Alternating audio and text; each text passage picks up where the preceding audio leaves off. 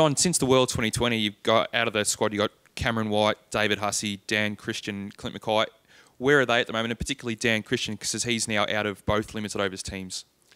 Yeah, well, look, what we've done is we've selected what we think is the best side at the moment, and we've taken great note of the form in the Big Bash League.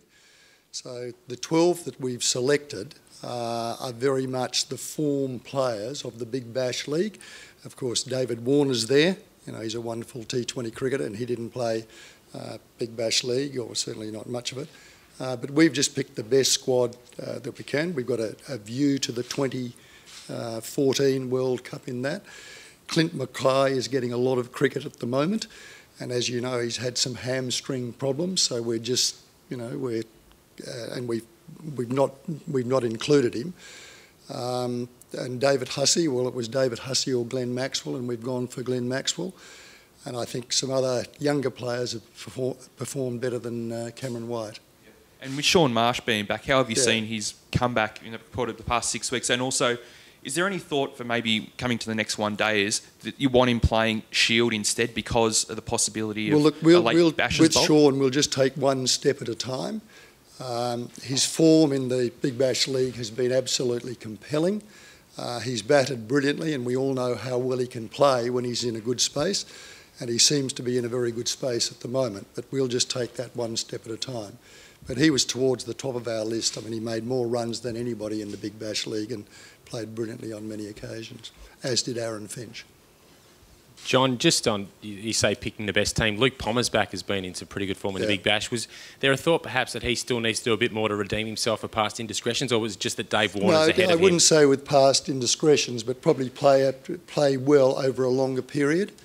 I mean, the batting positions were pretty tight, and Ben Rohrer and Luke Pommersback both received very strong consideration, but we just went the way we did. Adam Voger's form, as you would have seen, has been stunning in the way that he's finished games. And he's got a very good sustained all-round record, and we hope that Luke Pommersback can really build on what he's done recently. John, could you speak a little bit more about Sean Marsh? I mean, Sure. You know, he was brilliant, he was nowhere, he had his trouble, and he too sort of come back pretty quickly here. Yeah, I mean, we've kept a pretty close eye on Sean, and he's in a very good place at the moment. And as I said before, his batting has just been wonderful. And we hope that this is a stepping stone for other forms. We don't know. We'll just wait and see. But he's certainly got an opportunity and deserved the opportunity. And is this in your way, you probably don't want to talk about this, but is it in some way, you know, absolving him of what happened in South Africa? Well, I mean, we've looked at the whole picture, and we thought he was absolutely deserving of a place, and we've selected him for that reason. And he's totally moved on with other stuff. Well, I mean, history is history, but I think by our actions, we've given a pretty clear signal. Just how confident are you in this side that you selected that it will be so successful? Well, we're very confident that that's the best side we could select for the two forthcoming games on the 26th and 28th.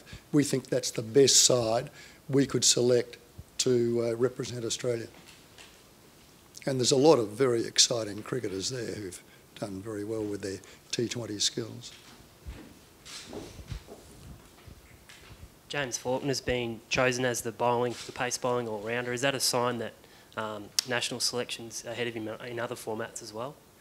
Well, I mean, James Faulkner has played T20 cricket for Australia before, and last year he played one game, and he's a very good young cricketer. I think he's still only 21 years of age. So he's a bowling all-rounder who we really hope develops. He deserved his opportunity here, and we hope he uses that opportunity and develops further in all forms.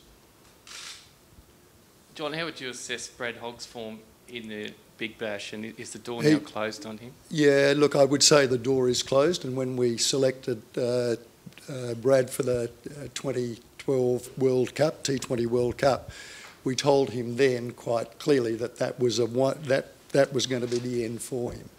But I saw him bowl the other night, and he bowled brilliantly again. John, just with Hussey and Maxwell, you say that Huss has gone for Maxwell. Is that Has Huss been penalised perhaps for his form in the one days to date, whereas Maxwell hasn't had a go in the one days? No, look, we, as you know, it was a toss-up in September at the World Cup, and Glenn was preferred to David in all games but the semi-final at the end. But we're going with Glenn Maxwell. That was discussed, and we've preferred Glenn to David in this situation. Is that the keen eye of the future? Well, when it's very close, we'll always go for the younger player. So when it's touch and go, we'll always go for the younger player. Which sort of is half what I was going to ask you. Brad Hodge was fantastic. Dirk Nannes is fantastic. Are they in the same category as Hoggy? Yeah, look, essentially, yes. Yeah. Finish never to be considered? Very unlikely to be considered. Unlikely. Well, I'd never say never, but unlikely. And we think Cutting has been doing very well recently in all forms of cricket, so he deserves the opportunity. And Lachlan has bowled very cleverly, and he took more wickets than anybody else. How are things shaping up for India and the Test tour, and how much Shield cricket can you have a look at before you look at naming a Test squad? I think there's a round of Shield cricket starting on Thursday. Yes. We had a meeting on Saturday, and all members of the National Selection Panel were there. So we discussed all formats, and including Australia A for the games against the Lions in February. We're well advanced on our thoughts for India. It's not totally finalised, but we're very well down the way. And I'll say no further on that at this stage. I think the team's going to be announced late this month. Does the vice-captain's declaration that he just wants to bat at the moment and also wants to return as an opener, does that have any bearing at all on whether Ed Cowan tours or not? Not really, no. We will consider all players on their merits and in a dispassionate way. And I don't think Tassie's scheduled to play another Shield game before the squad's announced. Is that right? That's correct. I think they play their next Shield match on the 4th, beginning on the 4th or the 6th of February, and the team will be announced before that. Does that hinder Ed's chances of keeping his I spot? don't think so, no. Yeah. On Shane Watson, the fact that he says he wants to be an opener, do you disregard that? And basically, if he wants to be in Test, then he'll bat where you want him to bat? Well, he will bat. Once we pick the squad, then the captain always determines the batting order.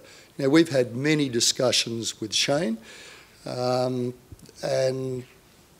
he is one of the basic points is he's always willing to play and bat where he's asked to bat. That's the main ingredient. Did Shane have a hit in the Sydney Nets yesterday, and how is he coming? I didn't see him have a hit, but he had a good running workout. So Andy Bickle and I were there while he did his running drills and running between wickets, but he didn't bat on that occasion. He was due to bat today. Is he going to play Shield cricket this week? The honest answer to that is when we left it yesterday, it was uncertain, but he'll certainly play before the end of this month.